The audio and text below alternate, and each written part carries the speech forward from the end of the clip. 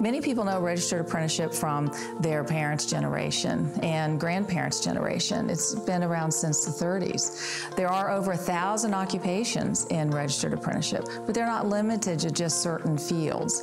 There's a broad number of occupations, and it has gained popularity in recent years. So why would a company want to have a registered apprenticeship program? Well, first, in a skilled trade area, you learn best when you have a combination of mentoring and on-the-job training.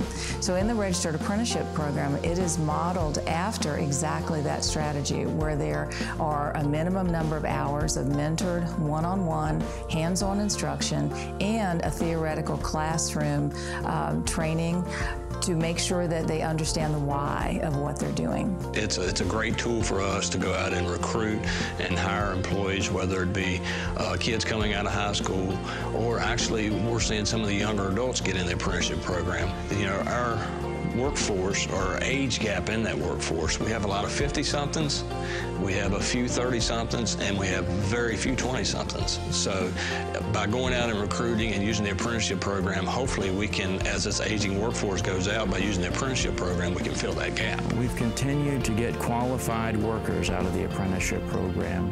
Oftentimes, with the labor market being what it is, it's hard to find people that really know how to do good electrical work. So having the apprenticeship program helps us to get the type of workers that we need to deal with a very challenging set of circumstances in the construction industry. Well, the advantage it is to us, it allows us to teach each one of our employees the same skill sets, whether it be for the plumbing or the HVAC technical side or welding. The neat thing about the apprenticeship program is we can customize our own program. We can work with the Virginia Apprenticeship Coordinator, who also we can work with the local technical schools, community colleges, to tailor a program that fits our needs. So it's not really a cookie cutter process. We tailor it to fit our needs, not just on the technical side, but also in our field with our service group, they have to learn interpersonal skills to be able to do customer service out with the customer. So it's not just learning the technical side of it, but also those customer service sides of the business. I've had the opportunity to talk extensively with companies in the Shenandoah Valley, and one of their biggest issues across all manufacturing is skilled labor.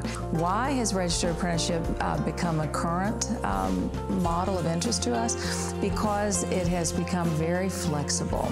Registered apprentices can be given credit for prior experience that they have at one company or at a previous company. The instruction can be delivered through a community college or a trade center. It can also be online instruction. It can also be the company's instruction if the company has related instruction that they think would be beneficial to the program. How are they going to deal with the skilled labor who are going to retire? Many of the average age for those jobs is 60 plus. It fills the talent gap between the experienced employees and the less experienced employees, and it reduces turnover overall. It gives us a more satisfied workforce. Obviously, we've been doing the apprenticeship program for a while now, but we instituted an initiative to increase our productivity across the company.